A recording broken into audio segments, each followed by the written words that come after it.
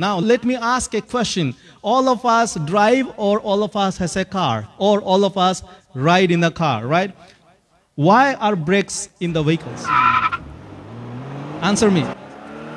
Why there are brakes in the vehicles? To stop. There is no wrong answers, by the way. You can give any answers. To slow the car, to stop the car, avoiding accidents, yes. To control, yes. What else? Come on, everybody drives car, right? Or even everybody rides the car. To avoid bumps on the road. What else? To avoid hitting cars or hitting people. What else? To stop.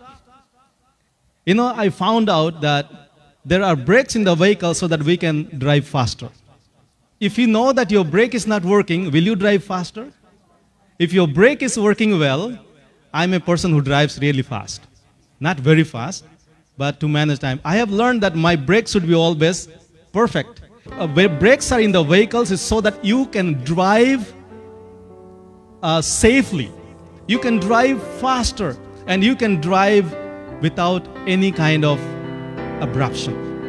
Anything happens, you know that your brake is working, so you can put a brake. And that's where you will be able to protect, you will be able to avoid accident, all the things. Now, why God brings challenges and difficulties in our life? So that your life will really move better.